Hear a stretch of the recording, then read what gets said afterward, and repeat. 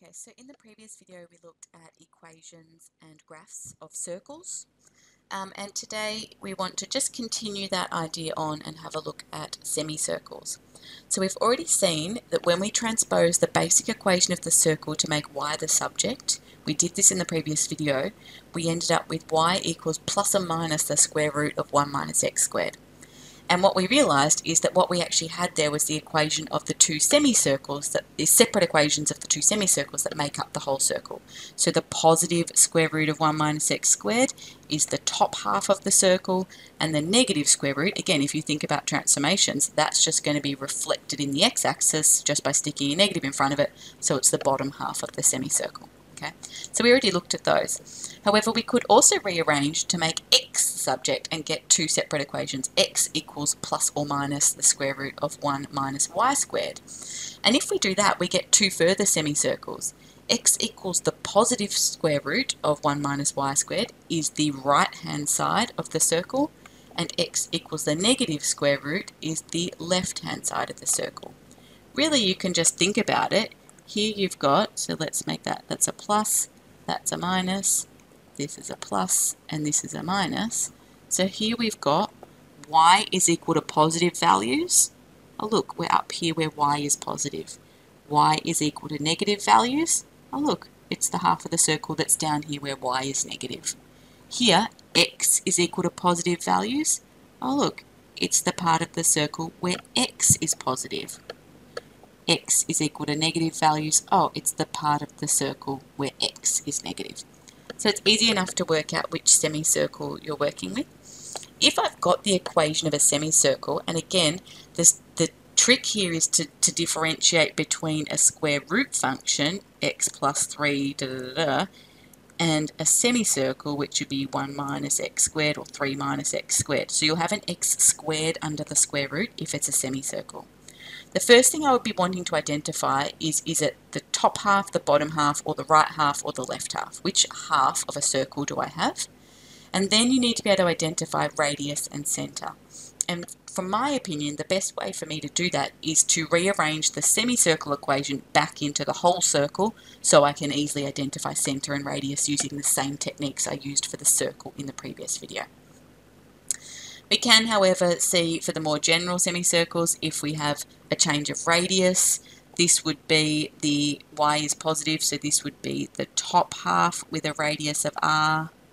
Okay, this one would be the bottom half where y is negative, again with a radius of r.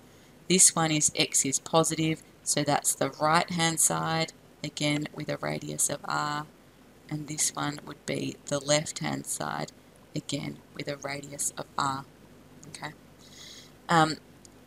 and we could even extend that further by rearranging our most general form with the change of centre and the change of radius. So for example, this is the top half of a circle with its centre at hk and its radius of r. This would be the bottom half of a circle, with its centre at hk and a radius of r. Okay, this would be the right hand side of a semicircle with its centre at hk and a radius of r, and this would be the left hand side of a semicircle with its centre at hk and a radius of r. Once again, the first thing I'd be looking for is, right, there's a square root and the variable underneath the square root is squared, so it's a semicircle, not a square root function. Is it top half y is positive, bottom half y is negative, top half x is positive, bottom half x is negative, right half x is positive, left half x is negative, and then I would rearrange back from this form into the equation of the circle so I can correctly see centre and radius. You might be fine at it, you might be fine, I mean definitely, you might be able to see the h and k, but it is a bit more complicated, especially with x.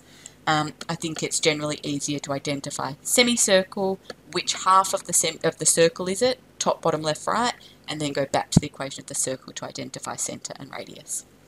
So let's have a look at some examples. So here we want to sketch the graph of y equals the negative square root of 36 minus x squared. Okay, so the minute there's an x squared under here, it's a semicircle, not a square root. Okay. Then the next thing I'm looking at is it is y equals negative square root, so it is the bottom half. Okay, so the shape that we're looking at here is going to be the bottom half of a circle. Okay. Then, if you are comfortable, you might be able to identify the radius in the center. I'm certainly saying that the center is still at the origin here and the radius is going to be 6. But if you have trouble at this point, or there's a lot going on here sometimes, possibly the better thing for you to do now is once you've identified which half of the circle you have, bottom half, then rearrange it back to the general form for an equation of a circle. So squaring both sides here gives me y squared equals 36 minus x squared. Adding x squared to both sides here gives me this. And so now I can see really clearly, without any ambiguity, that my center is at 0, 0, and my radius is the square root of 36, which is 6. Okay, so we can draw our semicircle. Doesn't matter how far away that is, as long as it's equidistant everywhere. So bottom half of the circle.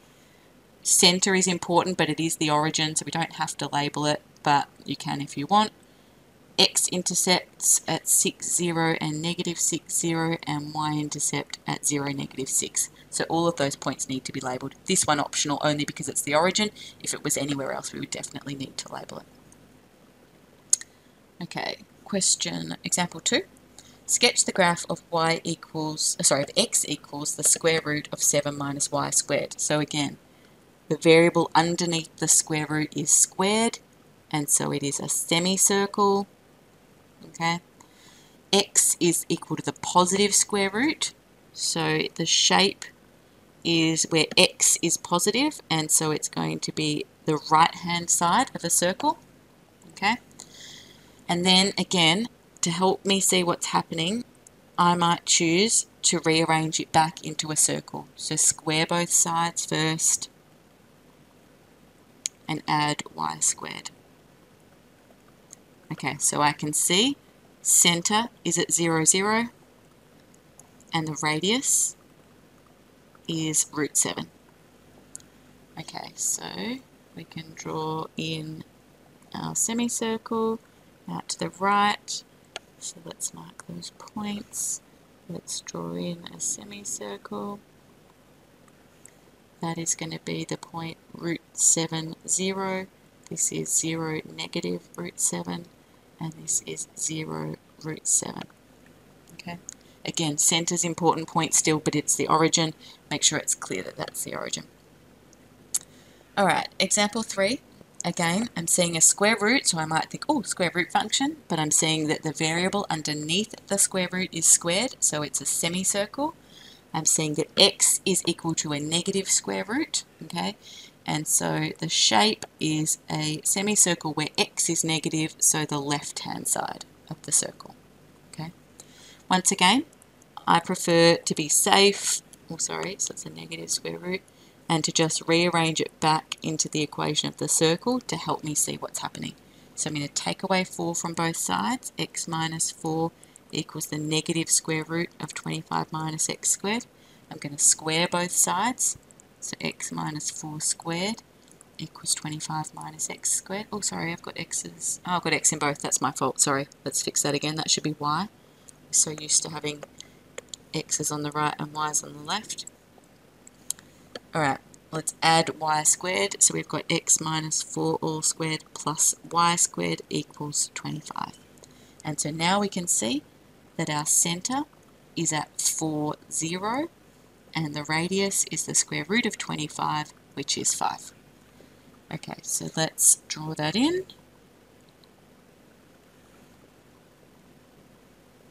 Okay, so 1, 2, 3, 4, that's my center. 1, 2, 3, 4, 5. That's going to be an x-intercept and also the sort of edge of the circle. And then we want to go the same kind of distance up here and down here. So we are going to be crossing the y-axis somewhere, so let's work out where those points are. So y-intercepts, you can go back to the original equation if you want, but then you'll have to do all that rearranging again. So I'm going to go into this equation I've already rearranged, but either way. So we're going to have x, sorry, we're making x 0, aren't we? we're going to have negative 4 squared, so it was x minus 4 all squared, plus y squared equals 25. So that is 16 plus y squared equals 25. Y squared is 25 minus 16, which is 9, and therefore y is plus or minus root 9, which is plus or minus 3. Okay, so that's 1, 2, 3, 4, 5. So we're going to go through there. 1, 2, 3, 4, 5. Okay, so circle, oops, sorry.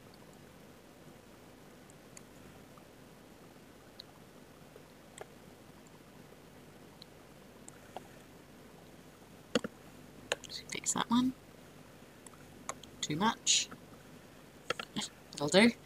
Okay, so this was, what did we decide? Center was at 4, 0. So yep, that's 4, 0. Radius was 5. So this is at 9, 0 over here, and this is negative 1, 0. We worked out these y-intercepts, that's 0, 3, and that's negative 3, 0. We don't technically need those points, although you can always mark them if you want, but all axis intercepts and the center, making sure that that gives you at least the center and one additional point. Okay, final example here.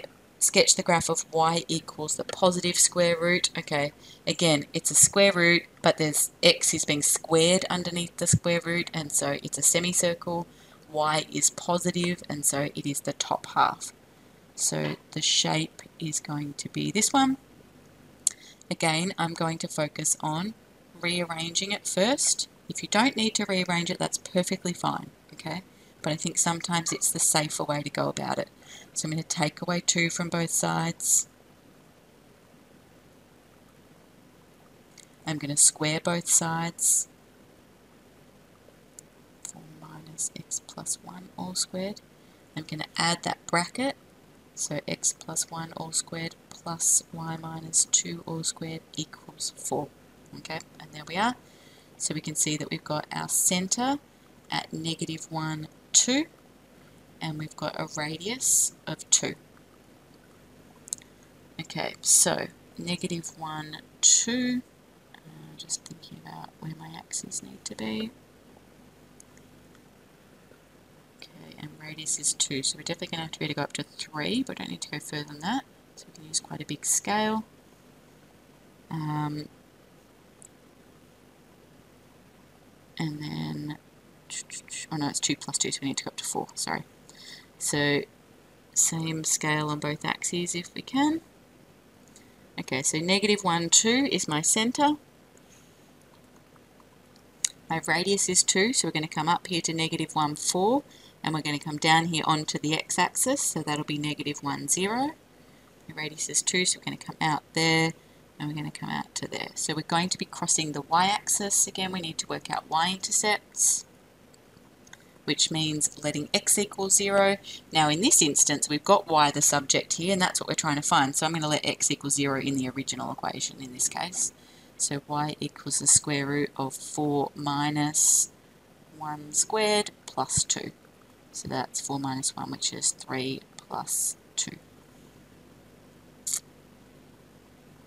Now, hang on, I seem to have lost my plus minus square root in doing... we're not drawing the whole circle. And I made that mistake up here too, didn't I? Okay, so we've only got that half. We don't need that bit. So we can chop off our axes a bit. Sorry, let me just do that and get rid of a bit of this. Okay, let's go back to the stroke eraser, put the CAS back. Okay, so my apologies. So we should have just had the left half of the semicircle there. So intercepts and center, which we've got. Now we've only got the top half of the circle, so we actually don't need that x-axis intercept, and that's why we've only got one y-intercept when we use the semicircle equation, because we're only crossing up here. Okay. Alright, so drawing in our semicircle, just try that again.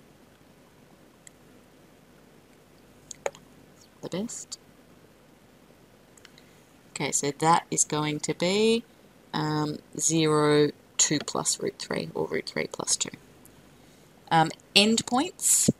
Actually, my apologies. So up here, sorry, because I forgot this one was a semicircle. Axis intercept center. but for all graphs, endpoints, okay? So a graph just can't stop randomly in the middle of nowhere. That point must be marked. So in fact, in this instance, because they're endpoints of the graph, they're important. So this was 4, 5. I think radius was 5, yep, and that's 4, negative 5. Okay, so here I've got my center, at least one center, any axis intercepts, which is the one y-intercept, and then I need these endpoints as well. So that's going to be negative 1, 2, and that's going to be negative 3, 2. Okay, sorry about the mix-up with the semicircle in that previous example. Alright, so exercise 4D, questions 6 and 7.